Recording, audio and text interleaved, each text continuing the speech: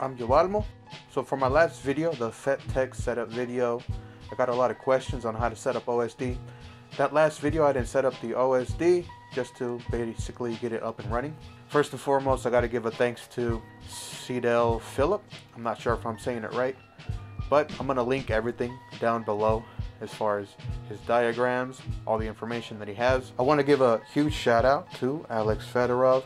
I believe he's one of the main programmers for KISS.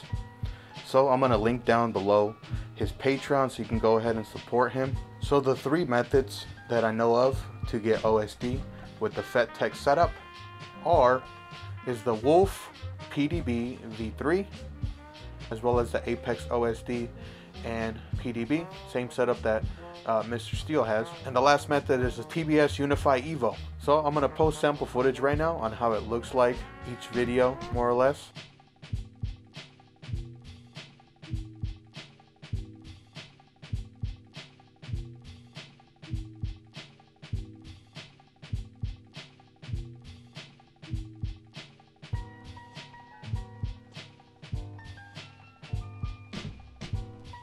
I wasn't a fan of the TBS Unify Evo. I'm going to show you guys an example of the difference. I think it just doesn't do justice to the CMOS cameras.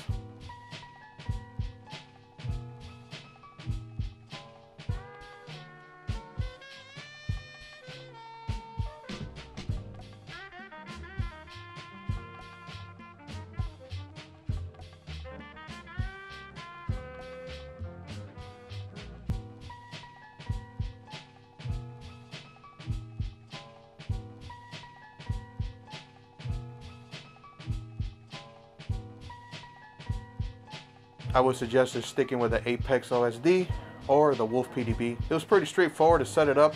Here's some of the wiring diagrams. First is the Wolf PDB. Second is the Apex OSD. Last is the TBS Evo. If you guys have any other questions, go ahead and leave it in the comments down below, and I'll see you guys in the next one.